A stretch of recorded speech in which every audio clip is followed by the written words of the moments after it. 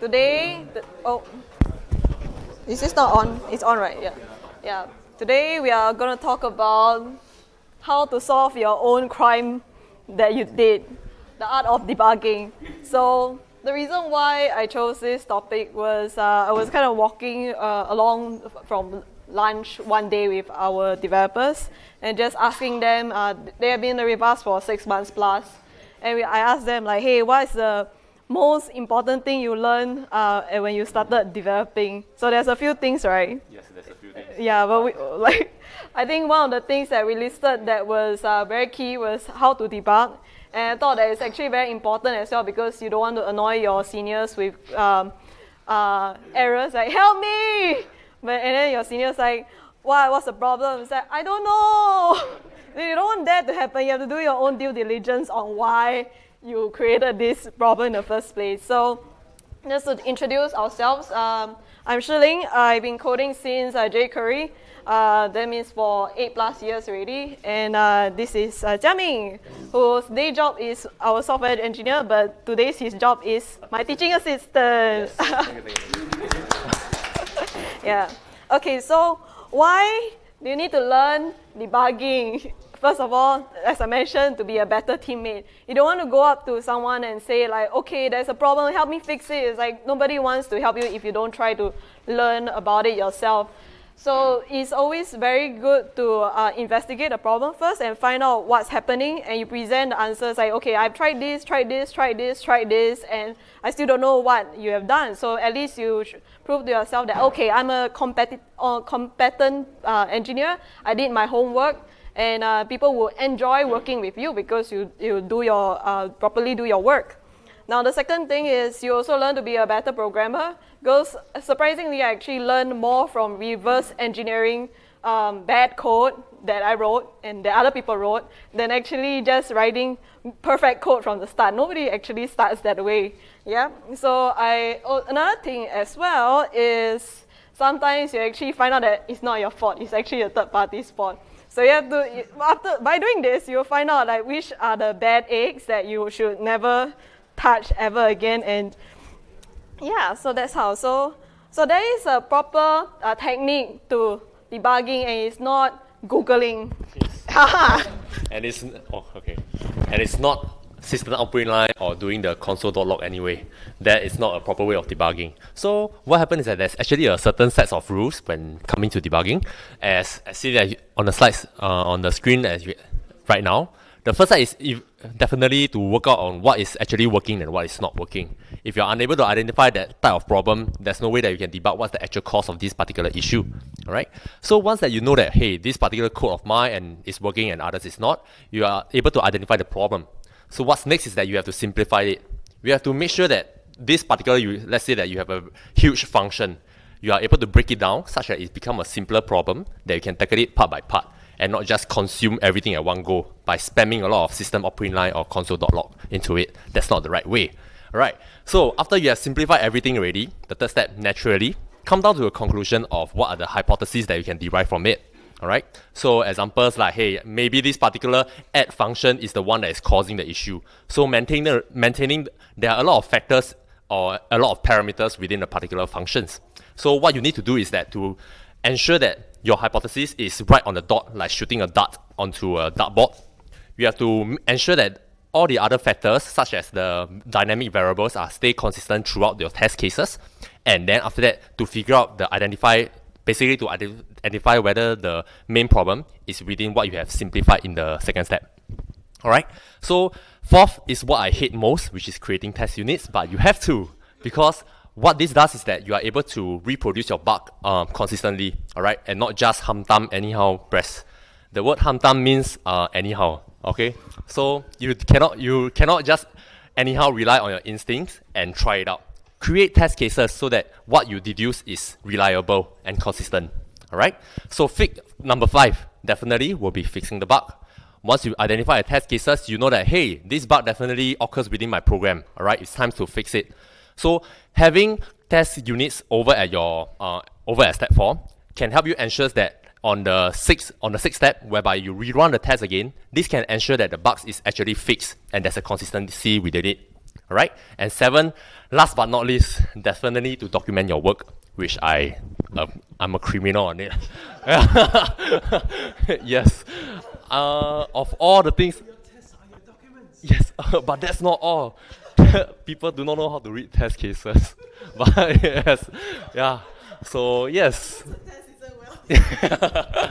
But at least, even though it's not well designed, it works. That's the important thing. Nah, just joking. All right. So yes, these are the 7 steps of how to debug your particular problem efficiently. All right. So moving on next, what we have is that we are going to talk about the front end debugging as well as the back end debugging. Shi Ling will be covering on the front end, while I will be the back end. Yeah. So there's a lot of things you can do to break the front end, and you want to make sure that you know what are the resources you have to debug the front end. So we want to cover 3 things today: HTML, CSS, how to debug JS, and how to look at your network logs itself. And it basically breaks down to like this. I'm going to just quickly cover all of this, and we're just going to do a quick demo using the Chrome debugger. Yeah.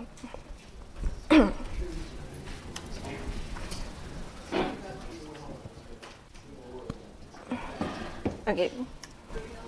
So I'm going to try debugging the UI-licious web page itself. And I hope you guys can see what's over here. Otherwise, I'll zoom in one more time. Big enough? Just squint, or maybe lean forward or watch the video afterwards. Okay. So one of the first few things you want to do when you set up debugging on the front end, by the way, you can just you should open your developer tool. So you can inspect open developer tools, or you can just use your shortcut, which I have used over here. So one of the first things that you should do when you open up your debugger and when you have a bug is actually you should disable cache, because you don't want to be loading old code that has been cached.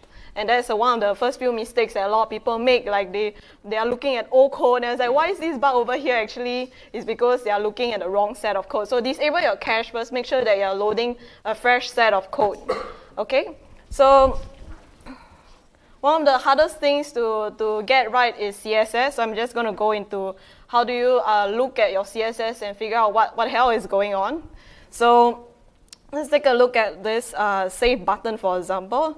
And I think a lot of things that people don't realize is how do I inspect CSS when I need to hover on it and see what the style is.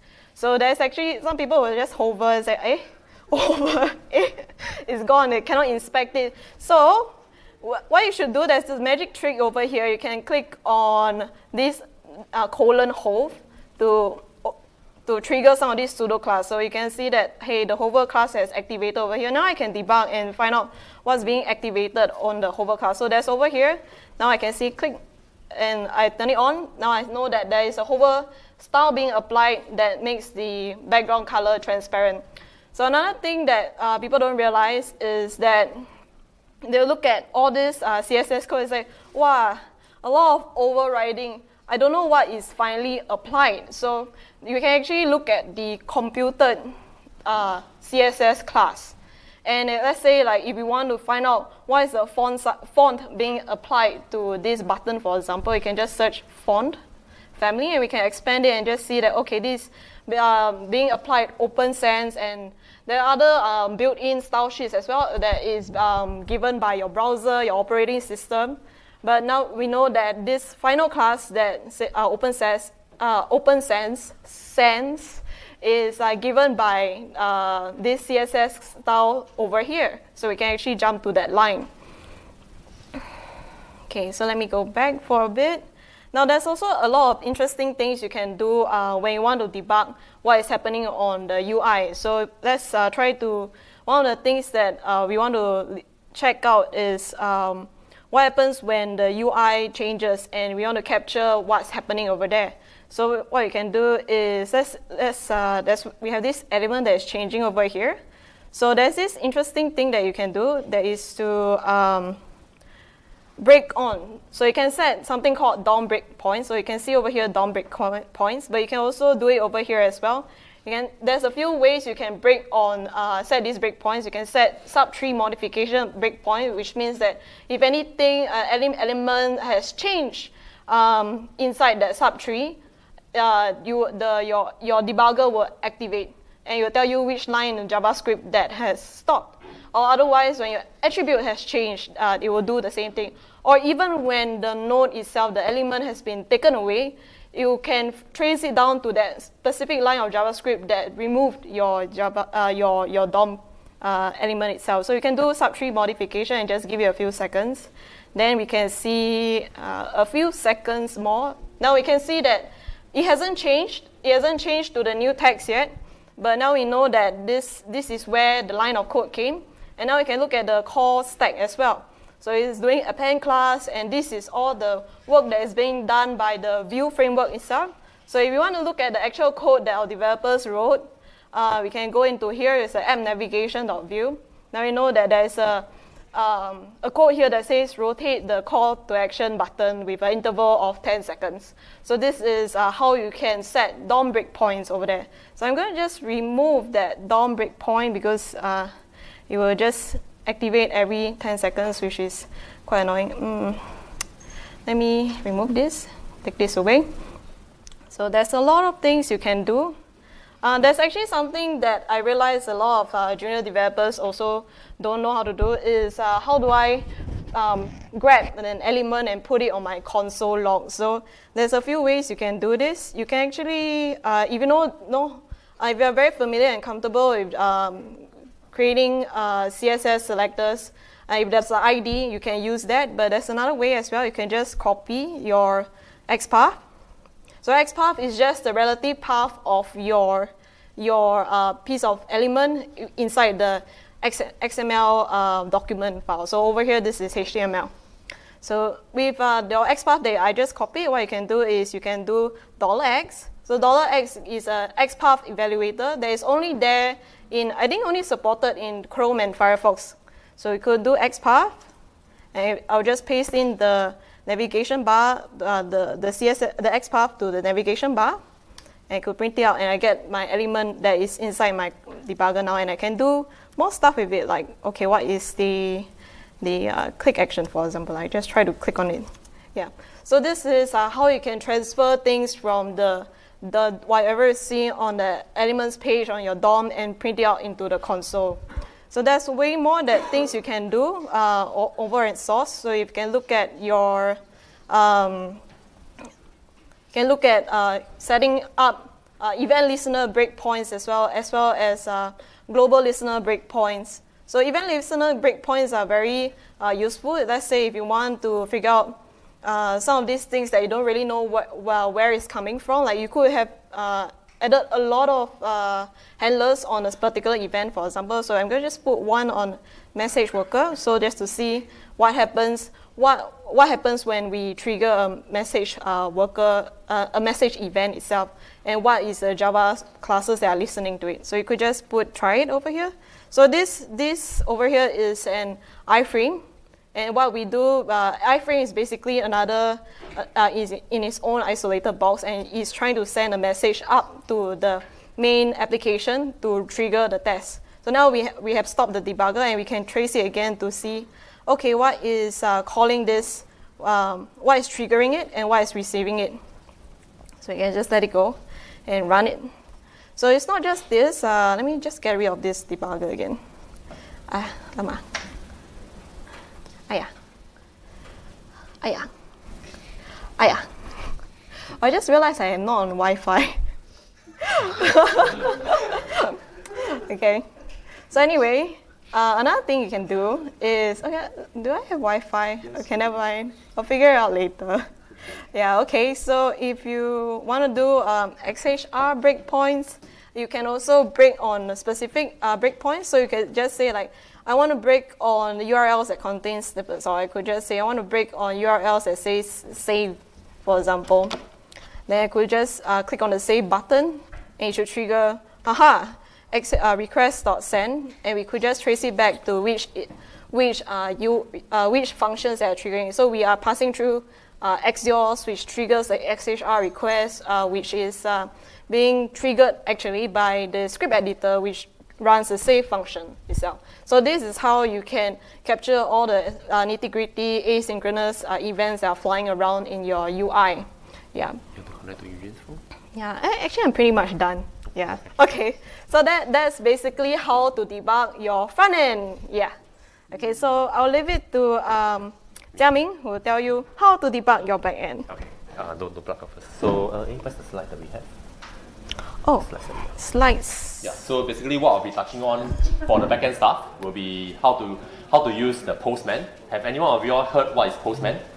Yeah, so it's a lovely tool that I'll just covering the basics on the Postman, as well as working on the Java debugger on IntelliJ. Alright, so yeah, just demo.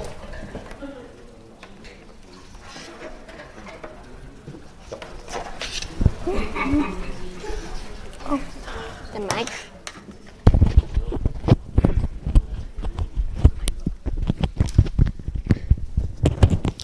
Alright, so welcome to Postman. Postman did not sponsor us, but I use it because I like the interface and how easy it is to use, especially when debugging API backend that you have. Alright, so as for Postman, there are several things rather than just getting all the posts, all the methods that you can see over here.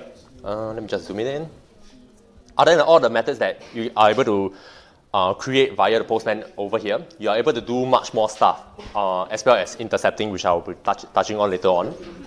Okay, so firstly I want to tell you all about how Postman, the environment of Postman is, whereby as you can see over here, what Postman is good about is that you can create a lot of workspace.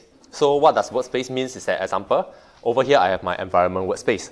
This can contain the whole project that I have currently, and if I want to switch it as accordingly as when I want to, I can just change it accordingly. Alright, so you can create several workspace for each of your individual project that you can work on and create test cases in it as well. Alright, so let me just go to the environment. What does this particular workspace does is that Postman actually can allow you to import some predefined variables inside your class, inside your environment. Basically, it's just environment. Alright, so what I can show you is that you can click on this particular one. Okay, so all the name and description and things like that. Okay, for your environment variables, what you can do is that you can actually declare all these variables within the workspace itself, or what Postman called a collection. So you can declare as a name, example, or can foo, ba. Okay, so things like this. And once you update it, is that later on you are able to use it. Example, where's my value? Yeah. Okay. So rather than just declaring the specific string, predefined string that you have, you can actually make it dynamic by using the variables within the collection itself. All right, and you can use it by using the two curly bracket as such as shown. And what you can see, right, is that if I were to send this out, oh, there's something wrong. Let me over here. Publish collection. Oh. Okay, so if I go to the collection runner, so this particular test is that the environment variables that you have is specially made for the runners, the runners of Postman.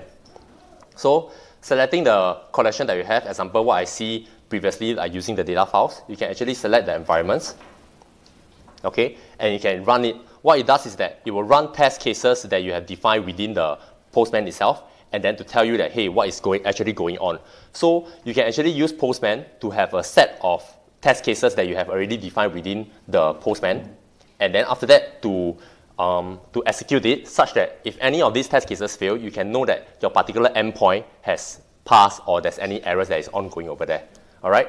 So given to this post request, if you have multiple post requests within this particular collection, what you can see that Postman actually execute all these requests one by one. Within it, you can expand more and see that there are the request headers within the request that has just been made, as well as what is the request body, as well as the response header, and last but not least will be the response body, as seen over here. All right.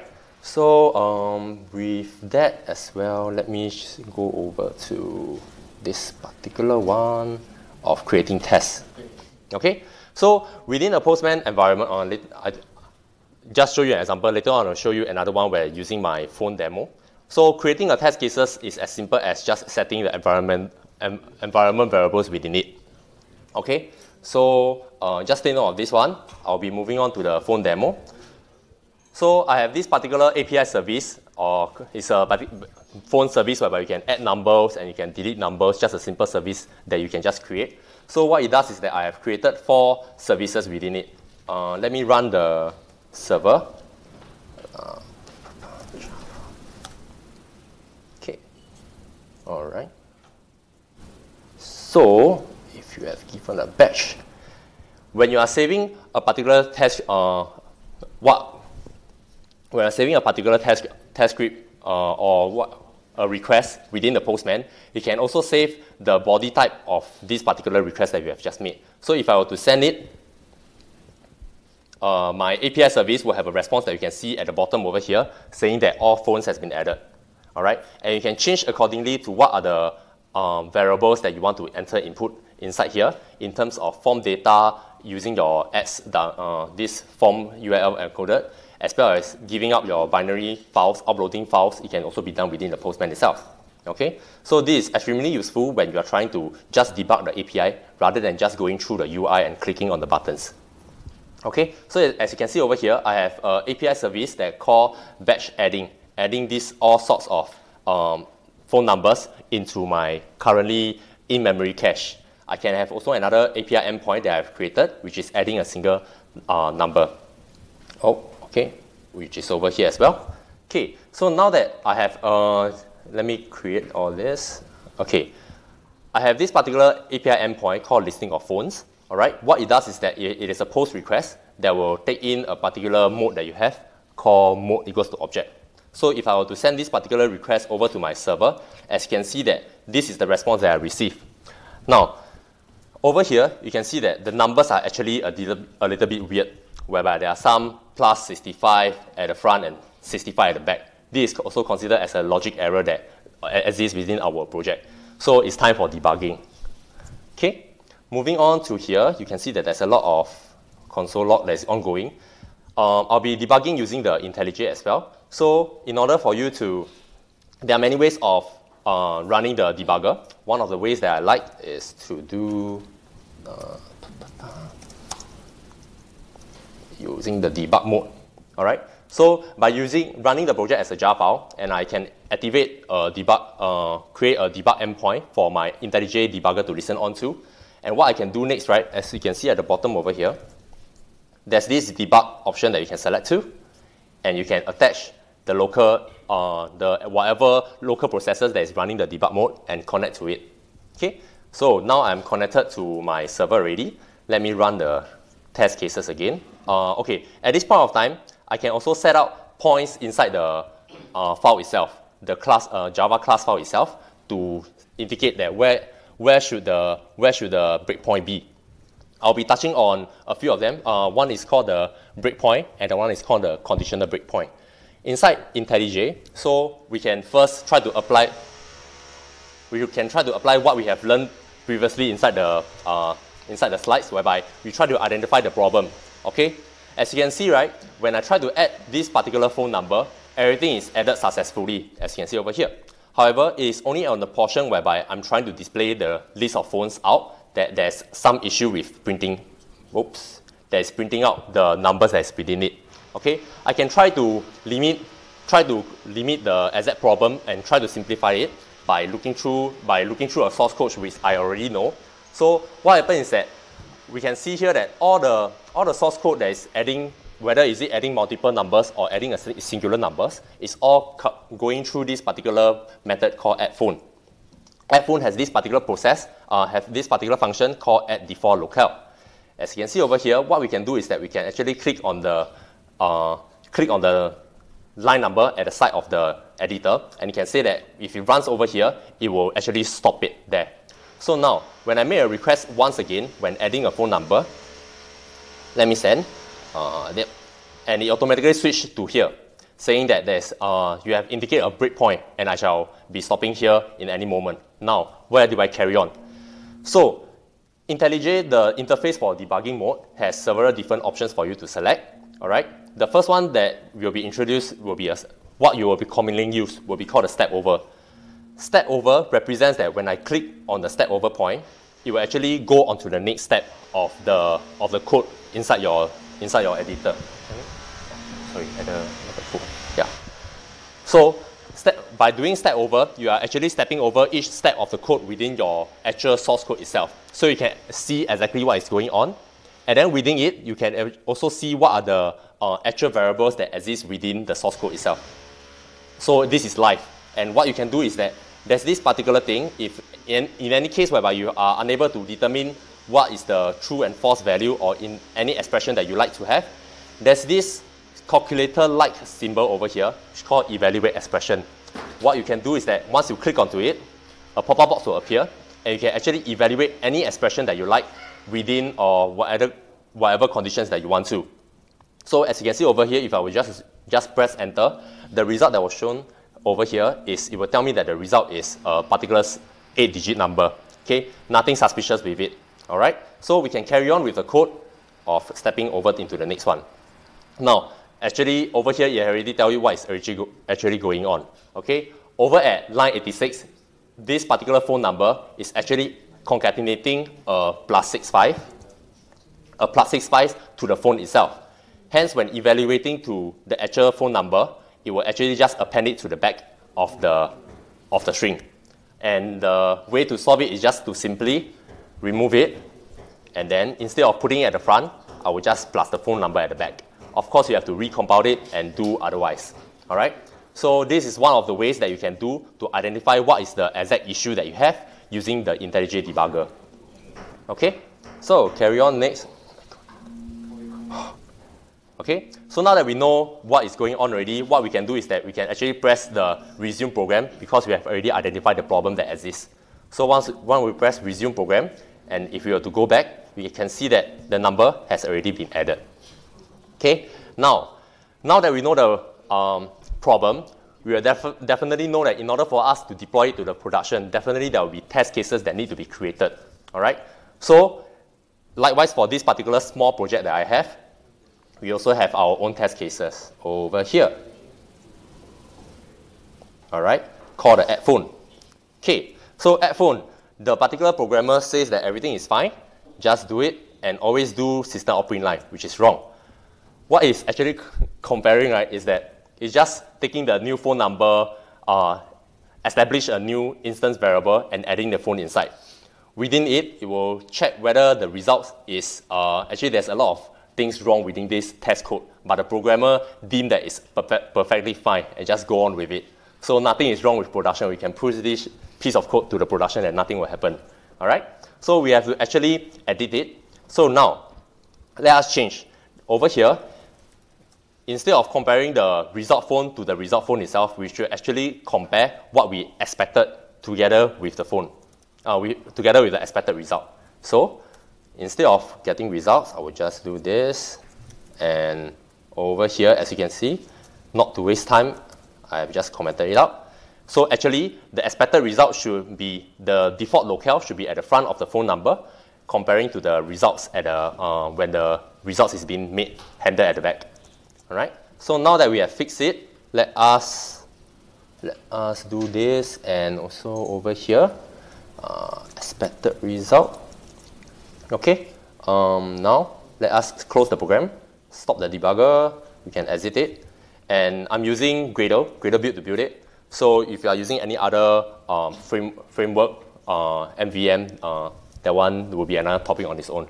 Now, it says that it has failed. Why? So what we can see is that we can actually convert over to the test file that we have, and then open out person2, and go over to the file. Okay, so adding a test phone. Over here, it was expected to be calls, but it's actually a phone. It's actually a number. So meaning that there are other problems within the code itself that supposed to not occur, but it has happened. So let's just go over to what is going on, and inside the debugger phone here. Oops. So let me just go through the phone. Of the phone number. Okay, so now if we were to just to go through by the code itself, I shall not delve more on it. So we have this particular model. In this model, we have the constructor taking in the phone number and the name. All right. So, however, inside our test cases, what it does is that it's actually giving the, where is that? Phone number and the name, phone number and the name, getting the name. Wait a minute. Oops. Yep.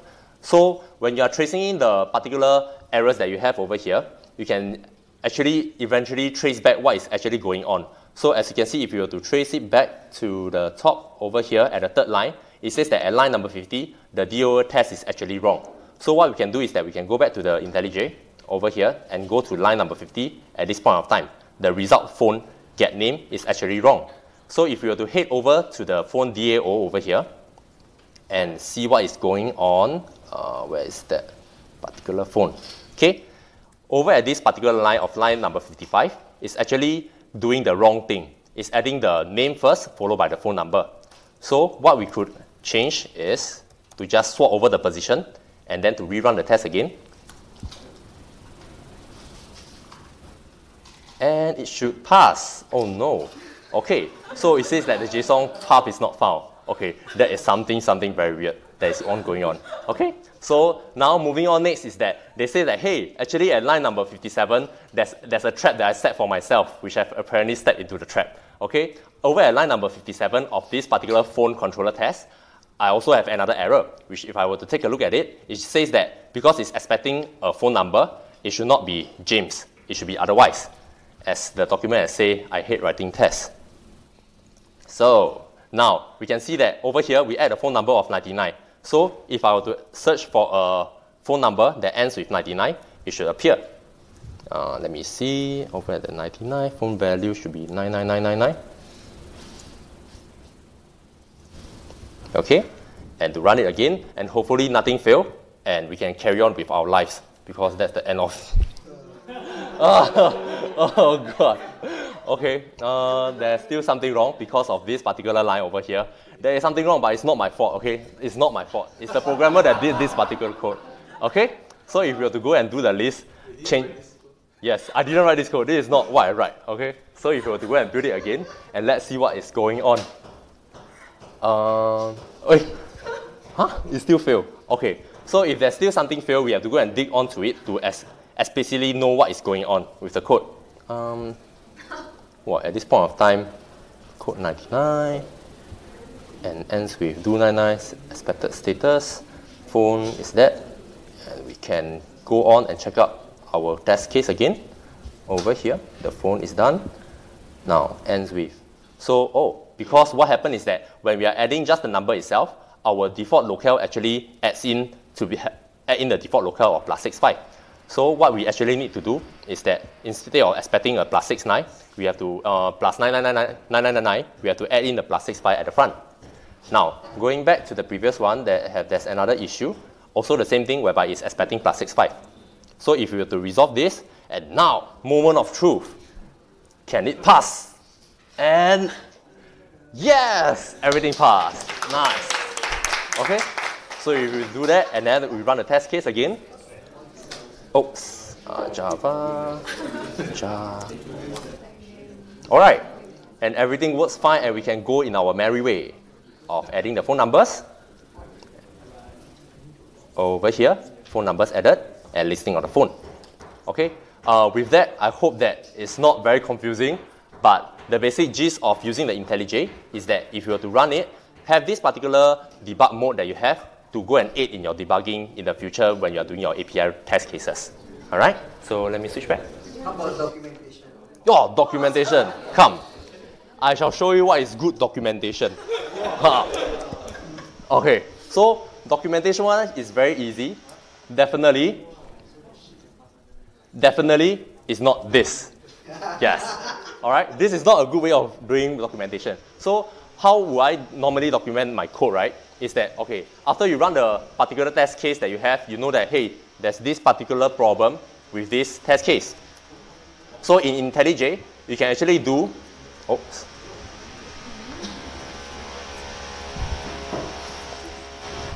Okay, in IntelliJ, you can just do the double star over here, And what I will usually do, right, is to add in the description of what this particular test case is going to write about. All right, so testing of the phone number, adding the phone number.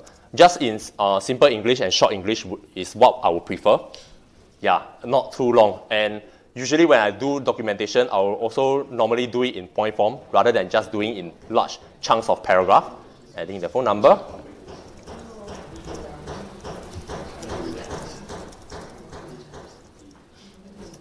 Something like that. All right.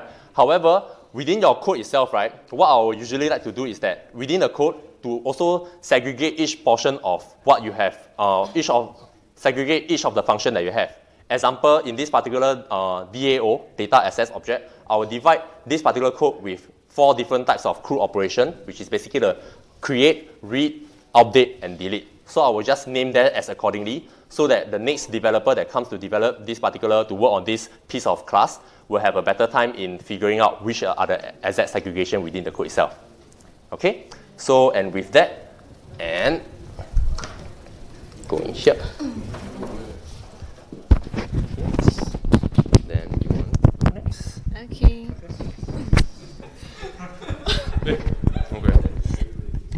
Okay, thank you, Jia Ming. That was a very good job on how to debug your back end and fix bugs and test it and to fix it. Okay, so you figure out what's the bug. What's the post-mortem? After you fix it, you write your test. You test it in staging so that it's not it works on my machine kind of thing. Yeah, test it on staging, or if it works, then deploy to production. Make sure you document what happened so that the next guy who comes by and say, hey, what's this code doing here? Delete it, like it's redundant and stuff like that. So you want to make sure that you document it, and if it's interesting enough, write a blog about it. Yeah, okay, so that's all. Thank you.